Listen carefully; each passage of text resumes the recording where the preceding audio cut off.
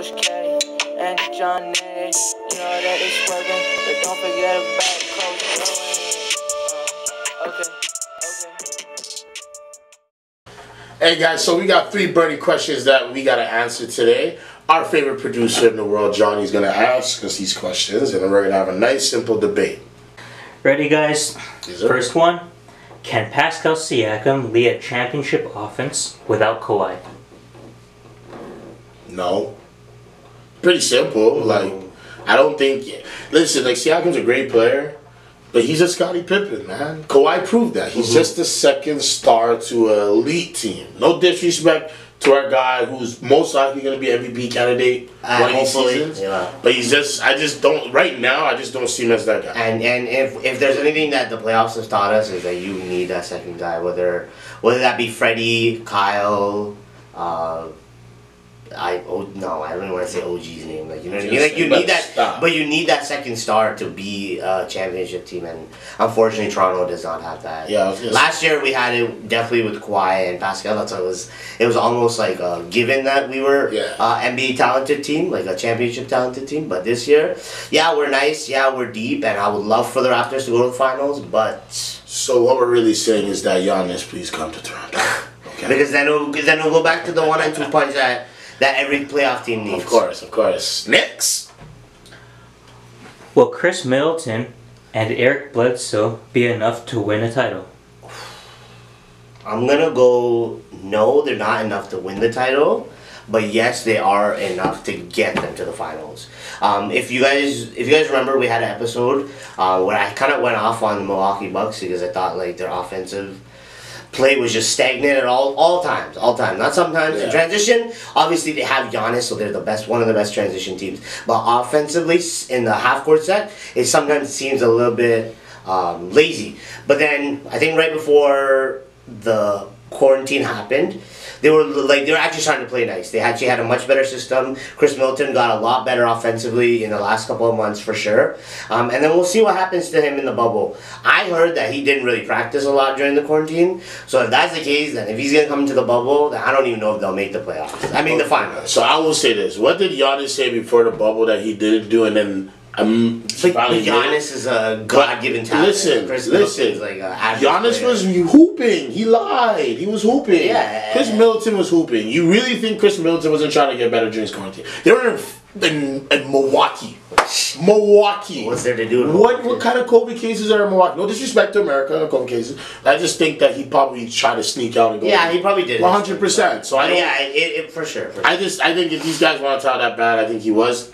To get to my point, I think they are enough just because in the bubble there's so much uncertainty and who's going to really prevail. And I think with everybody kind of starting from that same pace of, no one was really playing hard, Milwaukee has a chance. I will say they have enough. And I think against the Lakers or Kawhi, I don't know. Maybe if it's like a team like Denver or Houston that makes the finals, we're 100%. But I think in the East for sure, like they could get to the finals just close. because of all the East teams. But if the they get West, away from Miami, or they get away from Miami. They get away from Miami, but the West is very deep, is very complicated, and all the players know how to guard Giannis because they're all forwards. Like all the top forwards are in the West right now. So a lot of things have to happen for Milwaukee to win. Exactly. So I'll take a chance. Call me Charles Barkley. Next. Final one. Is Rocket Ball going to be effective in the seeding games? So Rocket Ball, which is a new term that we're going to keep saying a lot. Well, I mean, they're using it. Right? So why can't we? They're doing like a very type of small ball that's super fast and I think super small. PJ Tucker's your 5 and Robert Covington's your 4. Yeah. So it's extra small, but very extra small. But I will say this: Russell Westbrook can't shoot threes. Okay, it's very clear. Why give up his talent just because he can't do one thing?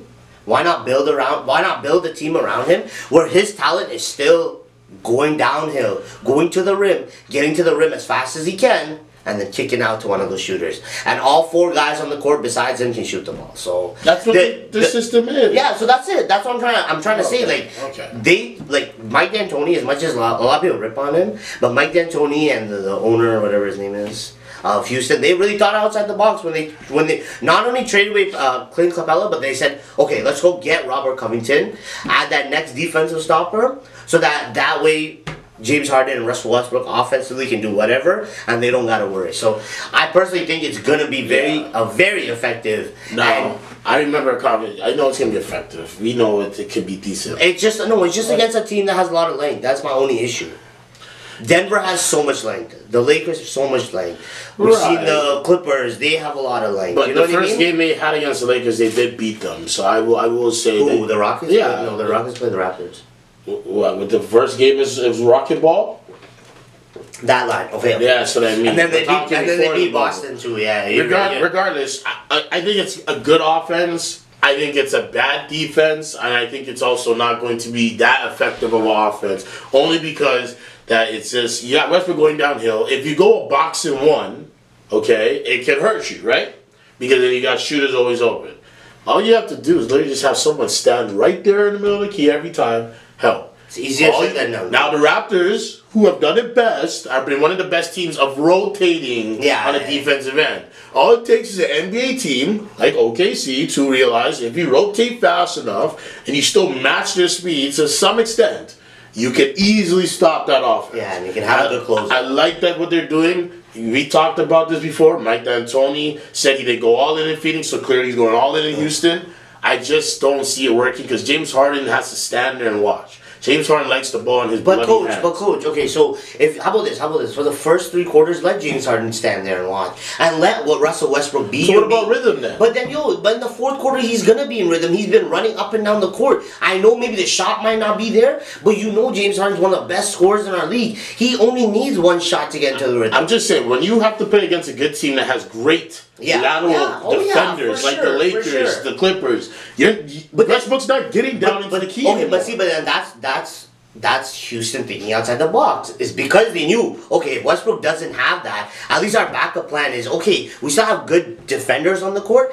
and then we still have James Harden, who isolation-wise is the best isolation scorer since Kevin Durant's not going to be in the playoffs. So why not give him the ball when it's most needed? And you know them.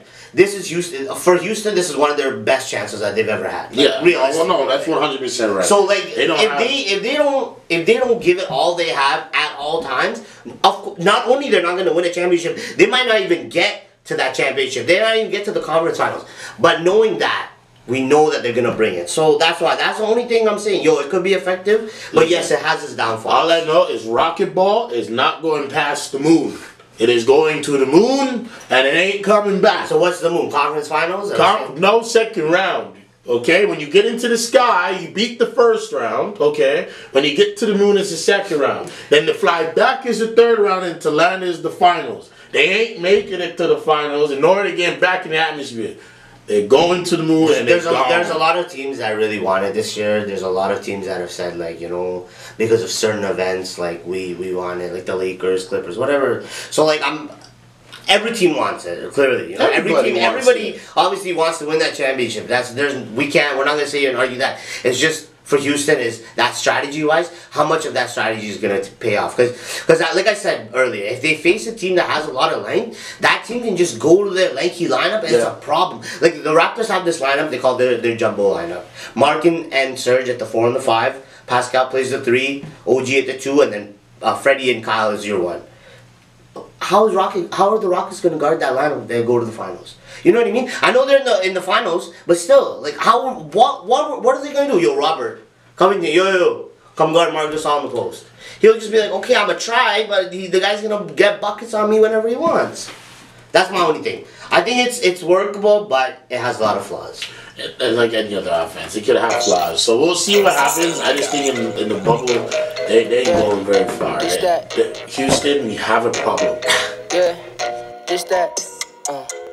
Extra step, with extra reps. Extra tight, they extra next.